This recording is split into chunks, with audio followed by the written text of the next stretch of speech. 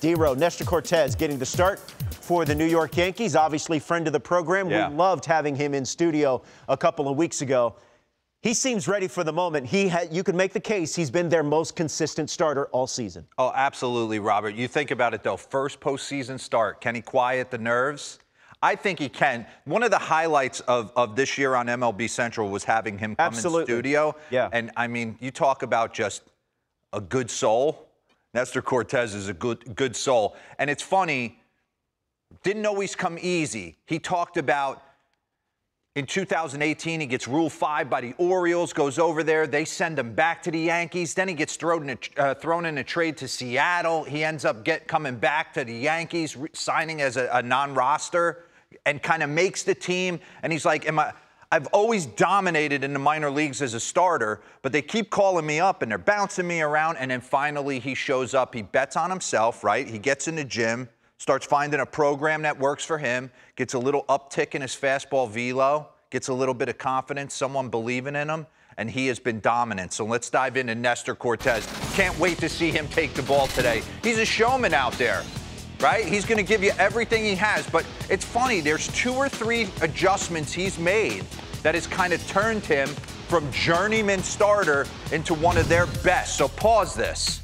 Bring up his 2022 ranks, because this is pretty impressive stuff right here.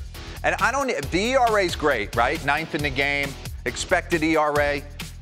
I always used to look at opponent batting average against certain guys in opponent OPS, right? He's 6th in the entire sport. Guys are hitting $1.90 off him. And it's not like he has electric stuff, but it must be doing something. It must have carry through the zone. He's able to whoopsie-doopsie it with his windup and his balance points and do different things to get you not feeling comfortable. So let's dive in. The first thing we're going to focus on is his heater. I've never seen a starter, a left-handed starter, have the ability to throw 92 to 93 miles an hour. He gets chase middle to some of the best hitters in the sport and get them to swing through it time and time again. Pause this. So why is he able to do that? Next board. His velocity has gone up. He's got a velocity spike based on him talking about smashing med balls and band work and getting in the gym and getting a routine that works for him. Throwing bullpens a certain way. So from 2018 to 2020, he was sitting at 89. Guys are hitting 290 off it. I mean, people at home need to understand the game of high velocity, especially for a guy like myself. And I was a journeyman utility guy. I caught a few moments, but 89 from the left side, 4-seam, I'm barreling that all day. And a lot of guys felt that way. 2021 starts to see a little bit of uptick. And then in 2022, 91.7 miles an hour. It doesn't seem like a huge jump, but look what it's done opponent average-wise. And what has happened is his ball has stayed true. It stays on plane. Run me to next board, S-Rod. Take a look at this. Inches of drop. You want to know when it's coming out of somebody's hand. So when Nestor throws his fastball, right, it's coming out of his hand, and it's going to drop on a certain plane, and guys are able to just drop the barrel of the bat on the baseball. Well, look at this. I mean, he's cut out 6 inches of drop, so his heater holds its line. So when you see guys like Teoscar Hernandez or Vladimir Guerrero getting beat with heater, it almost has late hop on it. You hear me talk so much about guys who throw 95 miles an hour and it's light. You see 95 there, you track 95 there. He's throwing what appears to be 91 out of his hand, and by the time it gets to home plate, it's almost got this little late by you. Guys I've been in the box against, Quintana. Why does he have success?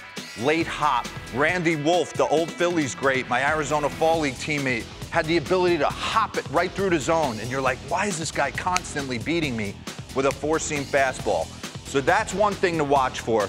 The ability to throw heater and heater counts and not get a bunch of guys to barrel it up. What's the next thing he's able to do? Let's get back into it. All right? Oh, real quick. We're going to get into the cutter right here. S-Rod, he came in and he talked about the difference between his slider and his cutter. I want you to listen to this. This was unbelievable in studio. My slider is about 77, 78 with a lot of horizontal. My cutter is anywhere from 87 to 90. So you're trying to, I mean, that's more of a heater, like burying it in. Yeah. Yeah, I struggled a little bit when I was going through the rough patch. I was leaving it down in the zone, so I've made the adjustment to come up with it and just set my sights a little higher. And he's not lying about that. He said he doesn't dive into all the metrics and the percentages of what he's throwing, but he knows where he needs to execute certain pitches, and he has elevated his cutter in on righties. He struggled early, right? He got off to that great start. No one could hit him, and then everyone started cheating in. And then he had to make an adjustment. What was the adjustment? Let's get that cutter up in the zone. Don't allow guys to just drop the barrel on it. And look, he's beating guys off the plate. Some of the better hitters in the game throwing that nasty cutter. Bring up the heat maps for me before we get into the balance points.